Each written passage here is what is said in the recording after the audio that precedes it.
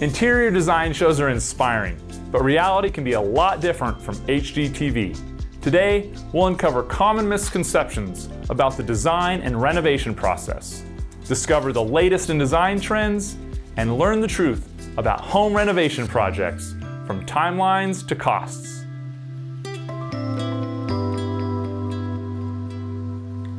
Welcome to Elevate, where we explore the latest in elevated living. Hear from the local artisans, business owners, and innovators who make Las Vegas extraordinary and whose stories and insights will help you live your best life. This is episode 1 with Daniel Matus, principal designer and CEO of Desired Space, one of Las Vegas's premier residential and commercial design firms. Daniel, what's going on in the world of design these days? Lots going on right now, Rob. You know that the market right now is really busy.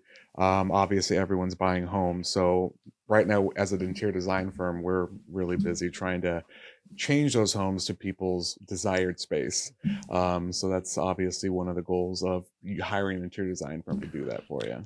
Do you find yourself doing more renovations? Because a lot of these, custom, beautiful neighborhoods that have been established, 15, 20 years old now, are coming across dated and needing renovations. Or are you doing more work with just brand new homeowners that have No, it's in? actually, you're 100% right, is a lot of renovations, because a lot of people are walking into these older homes. Obviously, they're snatching them up as quickly as possible, trying to get them with cash deals, things like that. But ideally, they want to change them into homes that they love. And a lot of them are dated, especially like in those established neighborhoods that you had mentioned before. Got it. I'm Rob Jensen, broker owner of the Rob Jensen Company, and I find quite often that when meeting with sellers, I'm doing my best to talk them into making some renovations to at least make the home just pot more a little, it's going to get them a higher sales price, it's going to be more popular, it's going to sell faster. Yeah. What do you find? What are people doing with renovations these days? I think people are coming into the fact that they obviously want a space that they're going to be there for a while. They already went through the hassle of trying to find a home, putting a bid in, either cash or, whatever their deal is. But ideally, they want to make their forever home at this point because they want to be able to establish their kind of nest of where they're going to be. Right. So how comprehensive are some of these projects? They're pretty comprehensive, down to framing, down to studs, down to space planning. So even demoing whole sections of the house are part of this new plan. People are going to the extent, not just painting, not just putting flooring, but actual space planning. So that includes new floor plans, new major additions to the space, just because they want to make it as perfect as possible. Got it. So one of my experiences that people obviously are with HGTV, people seem to be more excited about design and whether it's picking out, the Einstein, gold fixtures. And a lot of people just enjoy the sort of do-it-yourself. Of course. And some people have it, that knack. Some people don't quite have the right touch. Maybe they pick some really exciting, fixtures or flooring, but it doesn't quite work together. What is it like when working with a professional? When you come in and meet with somebody that, let's say they're not going to knock down any walls, but they want to, change out some flooring, paint, maybe do some light fixtures, maybe kind of renovate the kitchen a bit with refacing cabinets and counters. Like, what does just that timeline look like? So that time frame is, pretty extensive. You're probably looking at a few weeks, just because we go into the first part as an initial consultation with our clients. So from there, we kind of get to know the user. When we design, we make sure to create a design that's custom to them. So what's their lifestyle like? What's their family style like? What's their life cycle like? Are they in their retirement? Are they a brand new family? Those are all factors that go into the design element. It's not just picking a pretty color, because you need to be able to figure out a design that meets their needs. So I always ask 2 questions: who are the users, and what are those functions of those spaces? So obviously, if you entertain a lot, we'll make sure that we have durable finishes. If you want something light and airy because you want to have an open space, we keep that in mind. If you're an older couple that wants more of a slowed down pace, we can look at options for finishes that make that sense to that lifestyle that you're having. So those are 2 big deals that we look at, is the user and the functions. From there, we kind of go to design consultations. So we go over preliminary design options. We throw out design schemes to you that we proposed based on the programming notes that we had. again, users and functions. And then from there, they can massage the design to make selections. So you're not forced into any design. You're given plenty of options to be able to customize it to your liking. So Daniel, tell me about a success story with a client that you're really, really proud of. Perhaps, you know, a situation didn't start out so well. Yeah, it didn't start out so well for a client of mine. So she had attempted to start this project on her own. Okay. And she did. She finished one room as an example. It was the bathroom. And she got it installed. She got it all together. And at this point, she was already stressed. You know, the vendors were late or not on time, or the materials didn't look like what she had specified, or the design tile layout was wrong. She just had error after error after error. So she was at her wit's end. So she went to a vendor of ours, Del Tile here in Vegas, to try to get some, you know, ideas for design for the next 3 bathrooms that she has. So she has 4 total. Okay. And obviously she was there, she was looking at samples. And again, she was overwhelmed. There's thousands of options for materials. And again, I worry about some of my clients because some of them have decision fatigue, because there's so many decisions to make with just a bathroom. Yeah. You've got counters, flooring, paint, grout, edge details, cabinets, hardware.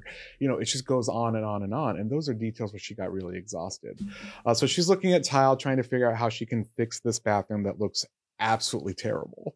She's on the verge of tears, and she sees a publication of mine and my card, and she sees free consultation. So she gives us a call, and we come out to her home and kind of figure out what her design aesthetic is. And she's obviously overwhelmed. She tells me all of this. She's like, everything has been wrong. The vendors have been late. The materials are wrong. Everything's just a disaster, and I am tired of making decisions. Just one bathroom.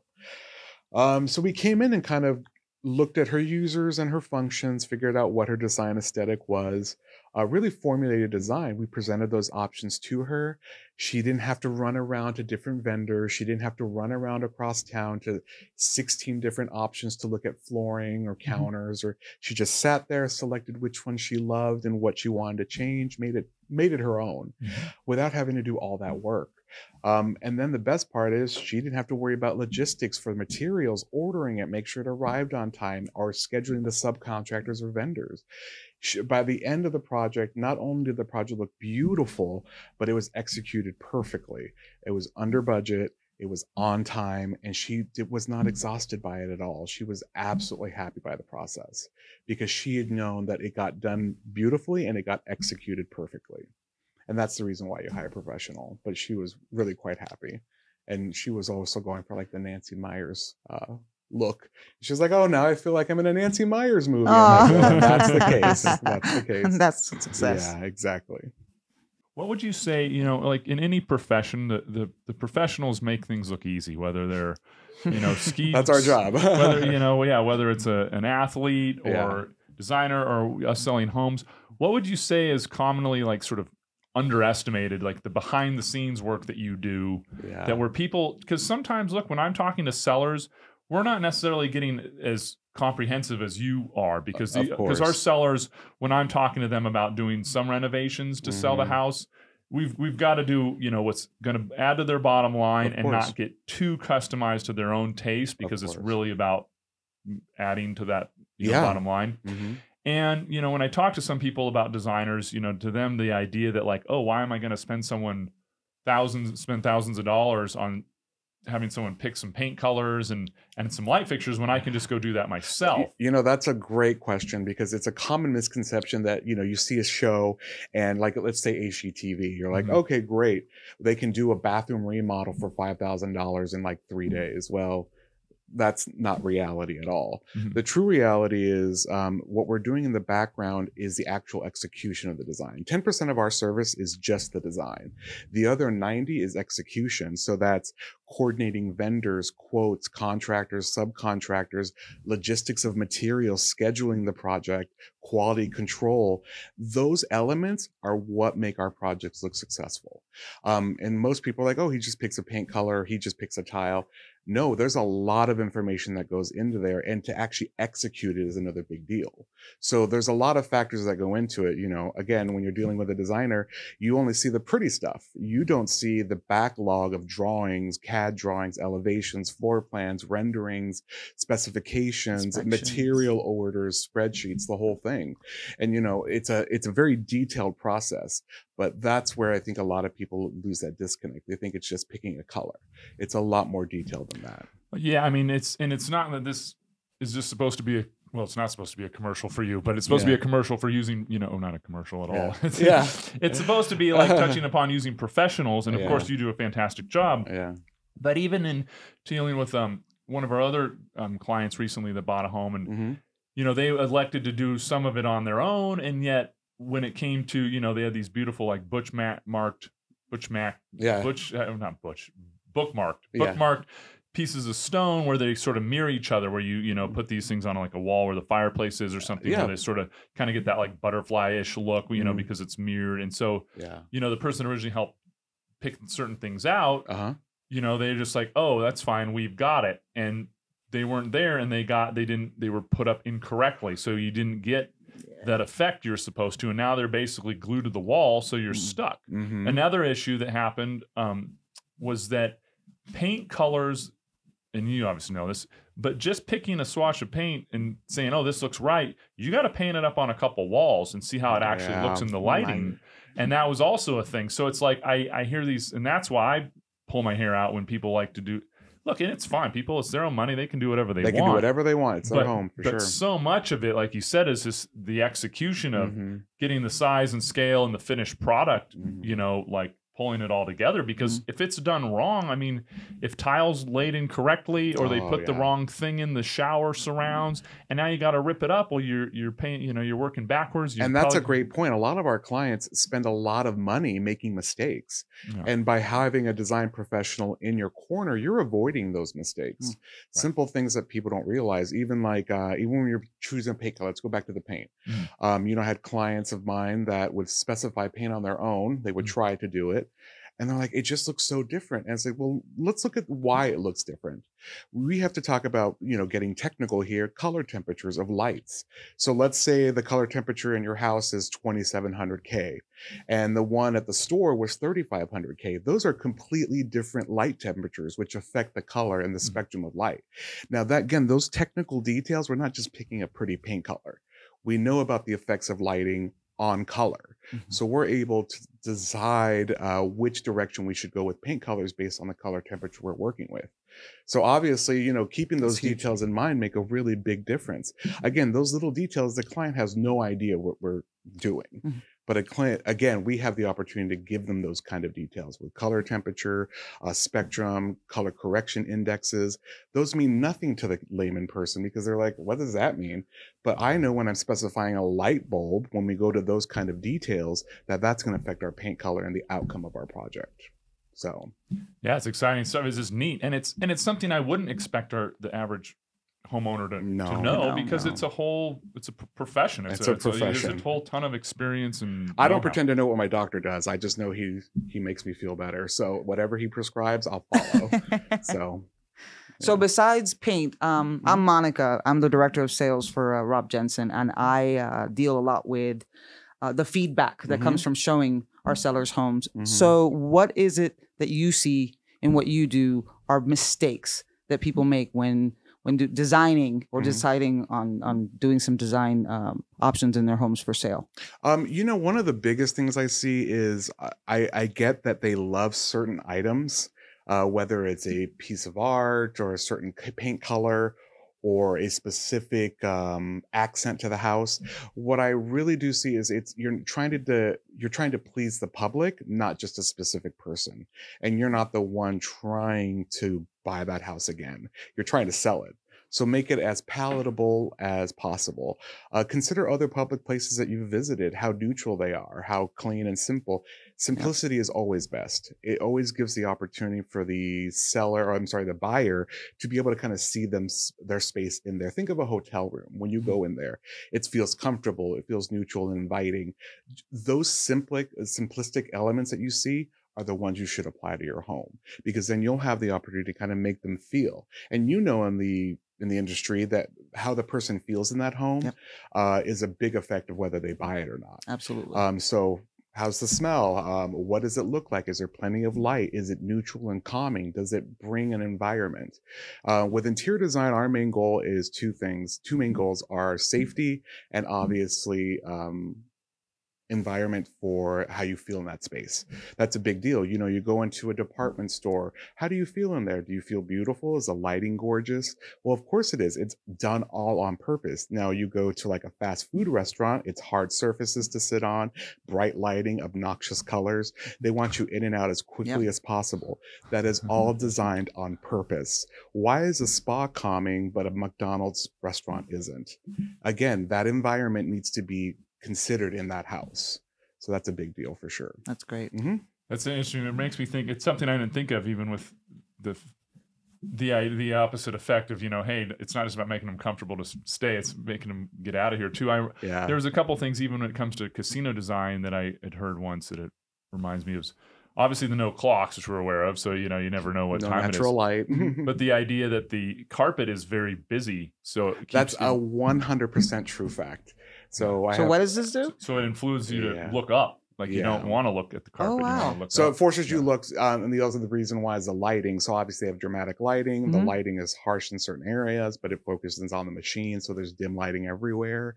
You know, carpeting, that's for sure. I have a friend that works for a hotel developer here in town, and that's their main goal. As busy as humanly possible, they make that carpet because it is obnoxious. You have to look up. So you're forced to look at the machines. Wow. So you're manipulated in every environment that you go to, department stores, shopping centers, you know, spas, homes. So again, you need to keep that in mind when you're trying to, you know, design your home. It's not just for you. If you're trying to sell it, make sure that it's neutral enough and calming enough that it feels like it could be someone else's home. That's great. Thank you. So no purple walls. We've got some people that have them. Yes, we know. Yes, we do. Especially here. Exactly.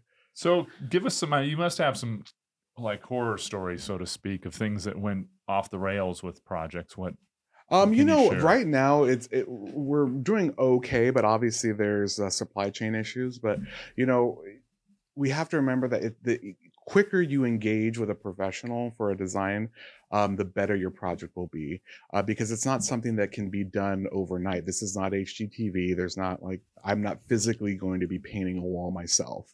My hands are far too soft. But again, ideally, what I would recommend is engaging a professional sooner to take a look at the property that you're looking at.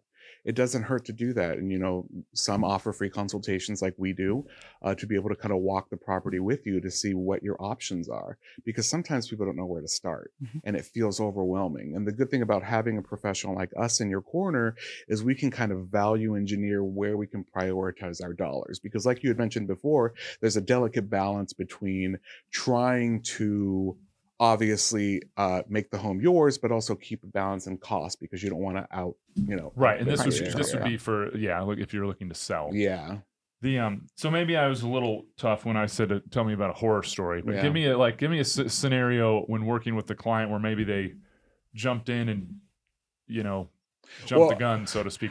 I had a client of mine who was we had a great working relationship, obviously. So we were working on the project, going through all the portions. She's like, you know what, I'm just going to go pick up my stone by myself. I'm like, all right, well, just make sure to send me a photo before you actually purchase it, just so I can kind of approve it.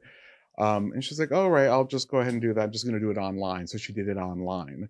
And I said, I don't recommend doing anything online because you'll need to be able to see it in person, because the color variation is pretty drastic. And mind you, we had this cantilevered island, which we had to install probably about, I want to say 30 feet into the ground to offset the weight of this countertop. Ooh. So it's completely floating. Okay. So we penetrated the slab into the ground 30 feet with an L-shaped like beam.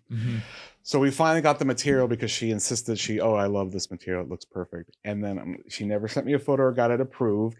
It came in and she was out of town in Europe while the installation was happening. So I get a panicked phone call from my project manager, and she's like, "This looks absolutely atrocious. You need to come and see this." Oh no! And mind you, the installation cost was about $15,000 just for these 2 counters, and plus another $75,000 for the rebar that's into the ground. So we came in, and it was this awful mint green instead of like a gray. And so I video called the client. I'm like, "This is green." She's like, "That's not what I ordered." I'm like, "That's 100% what you ordered." And so she started crying immediately, and I don't blame her. She was really upset. Yeah. You know, we had already spent $15,000 to install the stone and fabricate it. But again, she decided to take that element out of our control, because what would have happened is we would have verified the material. We would have seen the material, done a submittal sample. We would have seen it at the fabrication. We would have coordinated installation, but she did those steps on her own. And at that point, we would have been able to stop that. Be like, you know what, we need to stop. This is wrong. But she thought she could take that element to her hand. So that was definitely one of our horror stories. Wow. Yeah. Yeah, no, it's such a sad tale, and yet it's common. I mean, obviously that was a very very common. like expensive on the expensive one, but that's where people just don't get the nuance that goes into this. And I really like what you brought up earlier, is sort of like, what is the experience you're creating for yourself? Like, what is sort of the ultimate environment, the environment you've built that you may not even really be aware of. You know, you may have picked some neat materials, you know. Yeah, just because it's unique doesn't make it good. That's true. Yeah. We see plenty of that as well. What's going on with design trends in 2022? So we're leaning toward more warm tones. So we're stepping away from everyone's doing gray and white, gray and white, gray and white. And we know that unfortunately it's been kind of excuse my French, bastardized, because now everyone and their mother does gray and white because it just seems like an easier point. But we are leaning towards more warm tones again. So warmer woods for cabinets and case goods, baseboards and case.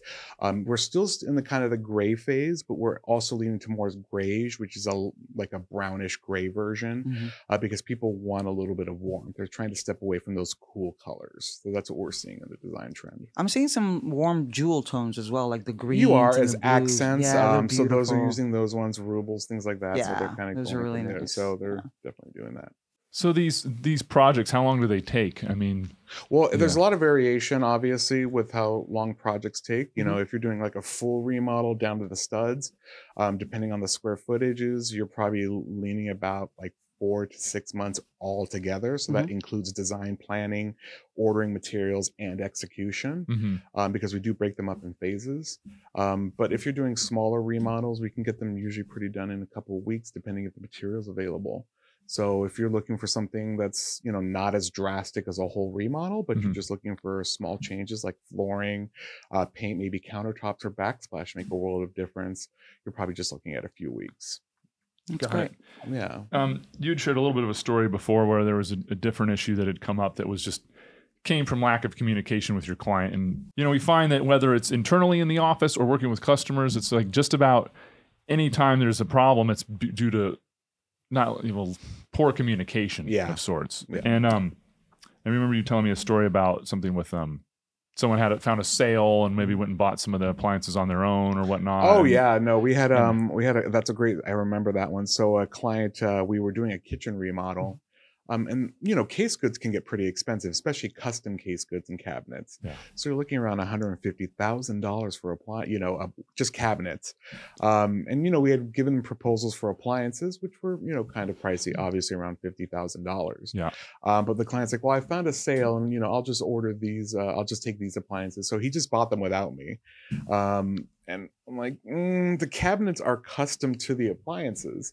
But he was under the understanding that, oh no, all appliances are the same standard dimensions. They are not the same standard dimensions. They vary, especially on the high-end appliances that he was looking at, like Wolf or Gen A or things like that. So obviously he gets the appliances. Again, I'm like, there's no way it's going to fit. And he's like, no, he assured me that, oh, it will. It did not. So here's the day of install. We have the case goods inside. We have the cabinets already. The counters have already been cut. Everything is in place, and none of these appliances. He already spent $25,000. Now he has to spend another $50,000 on the appliances he actually needs and fits, and the $25,000 he just wastes because it's a final sale. So again, those little nuances, those small details are the reason why you'll hire a professional. It's not so much that what we're doing is groundbreaking. It's not so much that our design is so unique. What you're hiring us really for is the execution to be impeccable, to avoid those design errors that I see constantly. Yeah, so. And it just makes me think even back to the other issue with the counters is communication. Yeah. Had you gotten that picture, maybe you would have noticed something, or maybe you would have been like, exactly. Oh, I know this name brand and it is mint. It is a mint green, yeah. So it's obviously not fair to have you like quote any prices for things, because I know every job's different. Yeah. But you've obviously quoted some big numbers for some of these like full renovations with kitchens and new, going into the slab to reinforce the rebar and whatnot for a counter. Can you give some general just ranges on let's just say it's a 5,000 square foot home, 4,000 square foot home, and they want to redo their kitchen, is there sort of a general range that you're seeing? I mean, of course, sky's the limit. Yeah, of course, the sky's the limit. But I think on average for something like that, like a 5,000 square foot home, you're probably on the low end, depending on what kind of changes you're looking. Let's just say it's cosmetic. So paint, maybe countertops, backsplash, and maybe a faucet, things like that. Yeah. Small changes of that, you're probably around the 10 to 15 range. And obviously mid-grade, so that'd be like maybe upgrading the cabinet doors and refinishing the boxes, or replacing appliances with maybe mid-grade appliances. Backsplash and stone, you're probably looking around the 50 to 75 range. And, full custom, you can go crazy. The most expensive kitchen we've ever done was around $400,000. Wow. So the cabinets alone were $200,000. Okay. So that was built-in features, dividers, organizers, custom stone from Israel that we had gotten in, hand-laid tile from Spain that we put in the backsplash. Appliances were another $75,000. And by the time you get all that in, it's like $400,000 kitchen. Wow. So yeah. Must have been beautiful. Yeah, no, it was beautiful. I'm going to take off on the cabinetry question, because a lot of times we question whether, what's better budget-wise. Obviously, when it comes to kitchen cabinets, full custom cabinetry can be quite expensive. It can. Do you have an idea of the range where you just repaint versus reface? Because so a good rule of thumb that I like to say is usually by linear foot. Okay. So just imagine your cabinet, you're facing the front of the cabinet, and you have the base cabinets and the upper cabinets. Measure the distance between the end to end, so the linear footage. So let's say you have 5 foot, 5 linear feet. You would imagine about 150 a linear foot to refinish those cabinets. Got it. Yeah, it's good information to have. So it's really a good rule of thumb to have. So in case your clients ask you, like, hey, how much do you think this would cost? Well, if I'm looking at 10 feet, 150 a linear foot, that'll usually cover it. That's very helpful. Yeah, thanks. Yeah. Yeah, no, that's really neat. The and once again, what's tricky with all these projects is it's hard to do one thing without having to do another thing, which it's like a fungus. It grows. You start with one area and it looks fantastic, and then the other, I was like, wow, this looks terrible. You get excited. Yeah. And so then it kind of spreads throughout, and majority of our clients always start with one little project, and then they're like, oh my gosh, I need to do the rest of the house. Can't say I blame because it's so blatantly obvious when something has been designed professionally and something isn't. So you kind of have this contrast that people don't like. So talk to us about free consultations. So if someone says, "Oh, I like what this Daniel guy's, talking about. I'd like to meet him." How does that work? You'll definitely contact our firm. You can either email us at mail@desiredspace.com, or you can give us a call. Our number is 702-960-4400, and we can schedule a consultation to your home. We'll schedule a visit that works with your schedule. Just walk the space. What you'll expect during that visit is we'll give you design ideas of what we recommend based on information we get about you. We'll walk through the space, kind of figure out what's feasible and what isn't, and then talk about budget and timeline. Those are kind of big deals because those will all affect the design, obviously. So, yeah. Got it. And that consult, generally, how much time might that take? We usually allocate about an hour for that. So it's very extensive. So we like to walk with our clients, make them kind of go through the list of needs and wants that they have for that space, and try to get an idea of what their lifestyle is like, because then we can recommend design elements for that.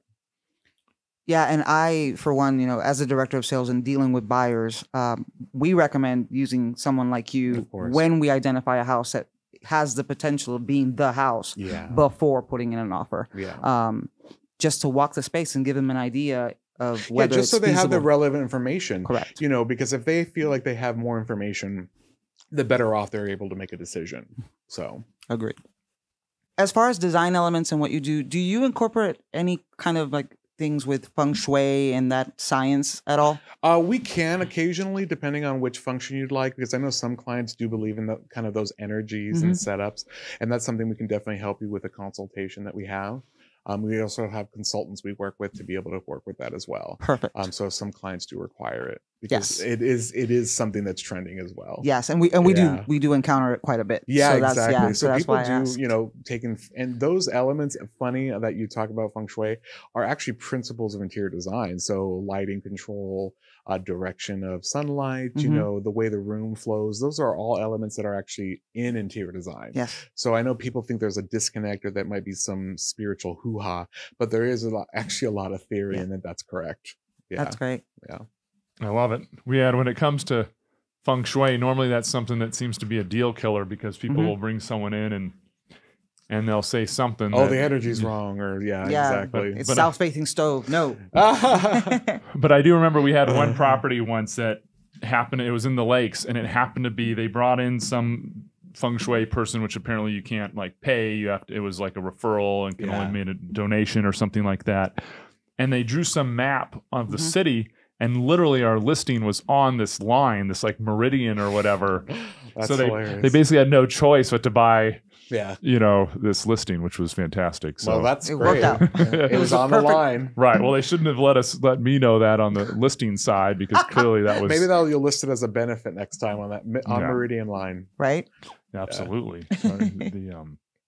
That's pretty exciting. So anything else that's been kind of like fun with the design world in terms of, I don't know whether it's... what I've been seeing a lot lately is a lot of hospitality design elements now being brought into residential. So things that you would normally see in like hotel situations will now be incorporated in residential design. Such as what? Like master bedroom suites are now becoming more hotel suites. So we have beverage centers, wet bars, we have steam rooms in there. We have better lighting for tasks, just becoming more hotel-like. I think people are trying to take elements that are comfortable in a hotel application or hospitality and incorporating them into their home, which is kind of a new direction that we're seeing right now. What about materials? Is there anything? Right now, a big material right now that I would highly recommend is called 3Form. So it's a resin panel. Just imagine 2 sheets of plastic or resin, but in between they're fused with natural materials like sticks or reeds or pine needles to give this beautiful textured effect that you can hang on the wall or make countertops with, or room dividers or doors. It's a very flexible material, and that's something again that was more in the hospitality end, but now is leaning in towards residential, like for countertops, wall applications, room dividers. Just imagine a piece of wood that you can do whatever you want with. This is the same kind of material. It's really quite unique. I'll look into that one. And along those lines with materials, when you were talking about, I think it was the Spanish tile that was a backsplash, like where did you get the idea to find that or place that? Well, it's funny because it goes back to programming. What's the design style that we're trying to attend to? With that being said, we have access to a lot more resources than most, retail clients. So we have a catalog, and we have obviously resources with different vendors around the world to be able to get really unique materials. So this isn't something you're going to find at Home Depot or Lowe's or, even your local small tile shop. So with that being said, we found that Spanish tile because we wanted more of a Spanish colonial look in that kitchen. And nothing that was available to the public was in that realm. It's all, 3x6 subway tile or glass mosaics.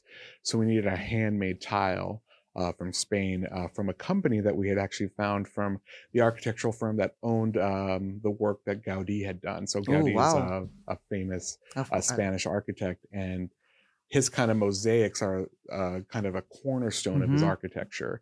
So with that being said, we found a company that mimics those. So we were quite happy to do that. They must have been stunning. Oh, yes. Awesome. It's very expensive. I can imagine. Stunning. Yeah. Well, and that brings up a whole nother point of just, and once again, this is just when it comes to hiring professionals, is that your experience is you're just tuned into all these people and stores and materials, like it's just what you live and breathe. Well, you have to remember that we're constantly processing new information. We are on the cutting edge of design at every point, especially our firm. So we take part in design trade shows. We visit and do product knowledge meetings with all our vendors, so we know what's on the cutting edge. We can forecast things even before they're done, even color trends. And that's one of the big deals of going with a professional, is because they're constantly. You can only get better if you're constantly updating yourself. So looking at new products, looking at new information, looking at new installation methods, those are all details that give us that cutting edge. Yeah, and it's just exposure is kind of another word for it, where when it comes to pricing homes, so when people call us and they want to sell their home, we do that all the time and we're great at it. Yeah. However, a lot of times I'll bring in an appraiser sometimes to look at properties in unique situations, because their barometer is such that they're in homes that are sold all the time. So for example, we do a lot of work with Scott Dugan, and he's in and out of the Summit and McDonald Highlands and in and out of these, $5, $10, $20 million homes. And so he's in every single, a lot of them, not every single one of them that's sold. So his barometer is like, what were the views? How are the finishes? What did it go into contract for? How many offers did they have? Was it, his like tapping into his read on things is really beneficial, because as an agent, we're of course selling clients properties, but we spend most of our time walking through homes that are for sale. Yeah. And so, and a lot of these homes are maybe overpriced, or, have all different fits and finishes. So we have an idea of, what's out there and the options and the general pricing, but Scott can sometimes just have this extra little like inside tracker, just almost like a sixth sense of like where things might be, because of where he spends his time. Yeah. And just same with you and design professionals in general, like you mentioned, exposure. So and there's a lot of factors that we go into that, obviously, kind of figuring out our education, our background, our experience with projects. Remember, if you're hiring a design professional, they've already done plenty of projects on the back end, so they've already kind of nailed down experiences they've had. Because again, like with the countertops, I'm like, oh, I really need to see a physical sample. You just cannot choose online. Right. Well, and then it just also the experience of juggling the different vendors, and when you're talking about 90%, for example, being the execution, you've got that experience. Just same thing, bringing it back to a little self-promotion with real estate. I mean, when it comes to, there's a lot people can do themselves to try and put a home up for but it's like when it comes to executing things on a professional level with marketing, you need a professional and sales team members and knowing the market, all of that. Then that's where you get what you pay for. Exactly. But like, why does my house look terrible? Well, you would try to attempt to copy everyone and you didn't execute it right. So super. That's usually the big problem. Well, it's been fun having you. So appreciate it, and take care. Thank you so much.